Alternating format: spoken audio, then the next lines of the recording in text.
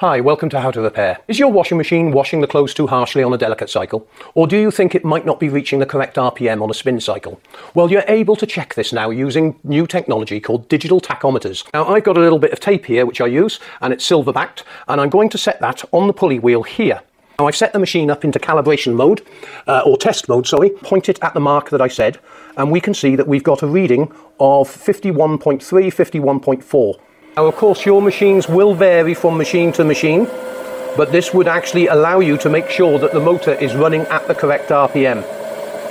And as you can see, this is spinning quite fast now, and it is very dangerous, so it's very important to make sure you stay away from the wheel. And as you can see, we've got 700 RPM, 800 RPM, just coming up to 1000. You can pick these electronic digital tachometers up for around £10 to £15.